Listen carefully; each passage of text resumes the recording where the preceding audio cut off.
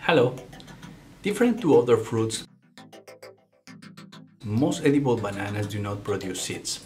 They are propagated vegetatively. What does it mean? That means their production of bananas depends on the capacity of the banana to produce shoots that are called suckers. Bananas can also be propagated through complex tissue culture techniques, which will generate hundreds and hundreds of plants identical to the initial plant. Normally, these plants produce seedless fruits that we can easily eat and that will make us happy, right?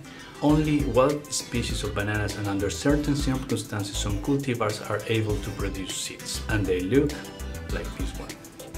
In general terms, this is obtained thanks to sexual reproduction, which includes pollination. But where is the pollen? Well, bananas have also flowers. These flowers are known as inflorescences because they include a group of independent flowers, female flowers and male flowers in different locations. The female flowers are pistillated and will eventually become the fruits. The male flowers, which are here, look a little bit different and they don't become the fruits, but they are very important because they contain a lot of pollen that we can use. Most bananas are sterile, but some are still fertile, especially the wild types, the ones that you can find in the jungle. The male flowers have anthers full of pollen. You can see it here. Can you see it? What about now? Let's go a little bit closer. And now? Yes, here we go. Pollen is necessary to fertilize an egg inside an ovule. In nature, pollinators such as insects, birds, and even bats do it for us. But if you really want seeds, you have to do it yourself with your own hands. And even like that is very difficult. So what do you need?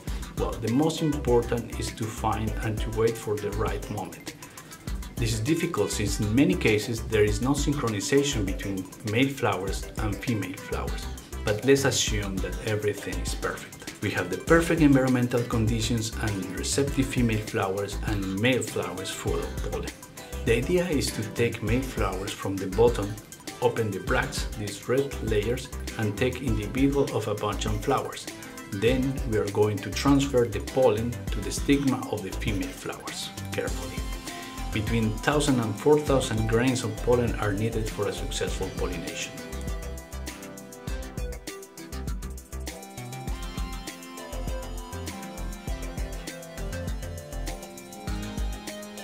After a couple of months, we will have fruits that are developing seeds as long as the pollination was successful. Otherwise, we will have seedless fruits obtained through a phenomenon called parthenogenesis. I'm going to talk about that in another video.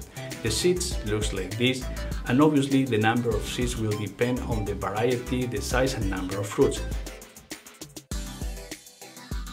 The seeds certainly can germinate and produce a new banana plant, as you can see here.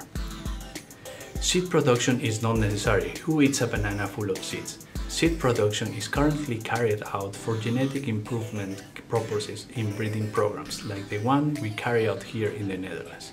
I hope you like this video and see you next time. Bye bye!